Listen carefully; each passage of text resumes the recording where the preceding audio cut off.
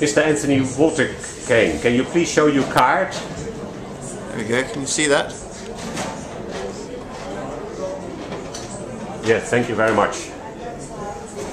I know you have a lot of experience in the use and development of health clubs for water and sanitation and hygiene issues. That's right. In Africa.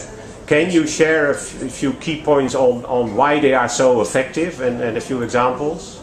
Yeah, I think well, it's community health clubs. I mean, they've been going now for 15 years, started in Zimbabwe, and they've just been spreading everywhere. They've gone to East Africa. Rwanda right now they've taken it on as a national way of achieving behaviour change very cost effectively. So the president of Rwanda has decided that every village across the whole country should have a health club, community health club. And Zimbabwe is doing the same thing, where it started, but it's now a national policy that health clubs are going everywhere. They've gone to East Africa, West Africa, South Africa, both in the rural and in the urban settings.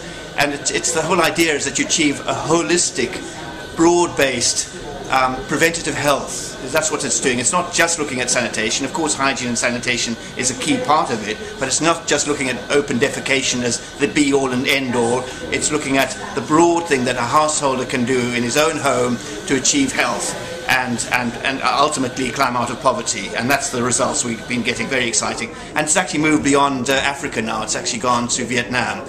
And it's spreading all over Vietnam, it seems, by the Ministry of Health in Vietnam. Oh. So it's now, we could say, Africa and Asia. Yeah. But it's proved itself to be a very cost-effective way of achieving behaviour change in a holistic, broad-based way. So does this in any of the countries that you mentioned, the example that you mentioned, link up also with income generating? Absolutely, it's the start. It's the entry point. Yeah. It's the entry point for development, basically.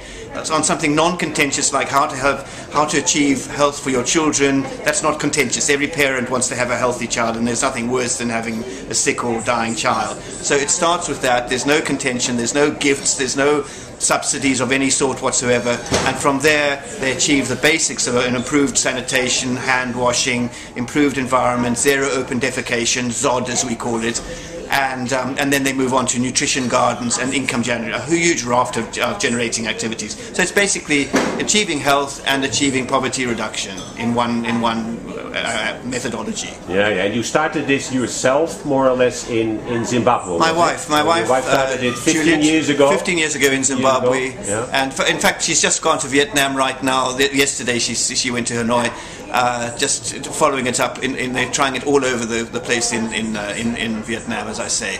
But in Rwanda it's very exciting because it's been taken nationally very, very rapidly, and we'll all be able to see it because it's going to be on display at the Africa Sand 3, which is taking place, as I'm sure you know, in Kigali from the 19th to the 21st of July. And community health clubs, or as they call them there, community hygiene clubs, will be showcased. So we'll be able to see, a lot of people will be able to see them for themselves. Very good to hear. Thank you very much, Mr. Waterkeyn. Good.